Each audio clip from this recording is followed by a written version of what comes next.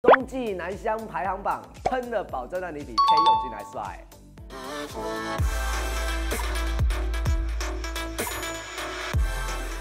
大家好，我是香水人生的小波。天气也越来越冷，衣柜都已经换季了，但是你的香水换季了吗？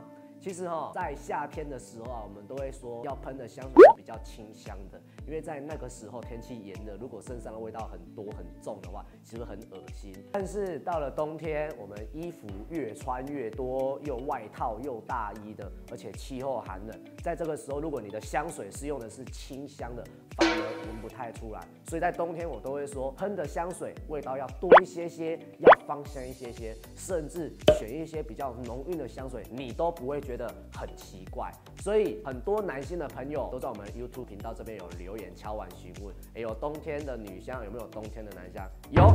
所以呢，今天会为大家整理出一些我们自己也很喜欢，那也可以推荐给你们在冬天使用的男性香水。那首先第一支呢，我会先选给年轻人来使用的男香，就是宝格丽的城市森林。它这一支的前调是柑橘元荽，中味是丝柏木，还有海地香根草，后味是龙涎香、安息香，还有雪松木。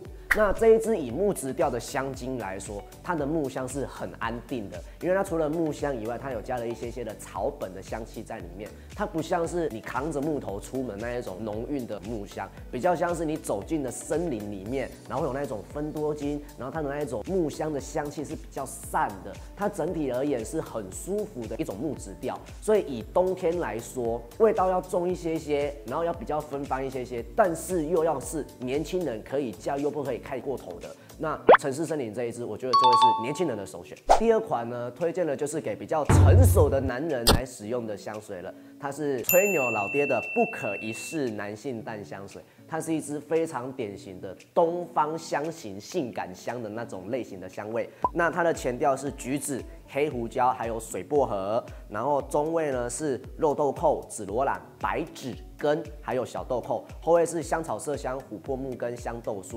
那这一支它整体而言，它的味道偏重，而且比较成熟，所以在冬天来说，我觉得非常适合。但是这一支如果在夏天，你会觉得太过于多了，可能会觉得有点恶心，因为它的味道是比较沉的。那如果是成熟的男生来用这一支，我觉得它还有一个比较有特色的地方，在于它的前调是水薄荷，它从薄荷拉出它整体的那一种性感、那一种情欲的那种香型，在冬天这么寒冷的天气里面，它会是一个很加分的味道。这种味道会比较推荐适合给成熟的男生。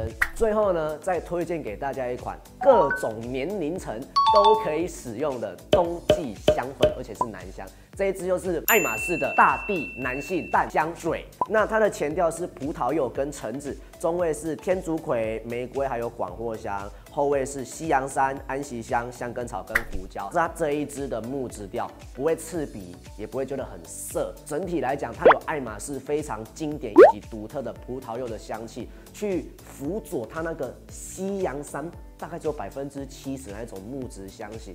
它从前中后表现出来的木质调是非常有层次的。我觉得不管是年轻的也好，或者是老一辈的也好，在使用到大地这一支，对于木质调的这个元素会有全新的感受。尤其是在冬天，大地的味道，它的持香时间会非常的久。到了中后味，它那一种淡淡的若有似无的木香，一直持续在你的身体上面的时候，真的是非常的有质感，低调、内敛，而且又不失庄重。这一支就是全年龄的男生可以来用的爱马仕的大地，记得哦，是淡香水这一支哦。以上呢就是小波今天帮大家整理出来的冬季男性香水的系列也是我很喜欢的。那如果你喜欢我的影片，记得在我们频道订阅，然后开启小铃铛，然后我们也有粉丝专页，记得去按赞追踪哦。我们每个星期五的晚上8点都会开直播。那我是小波，我们下一次见，拜拜。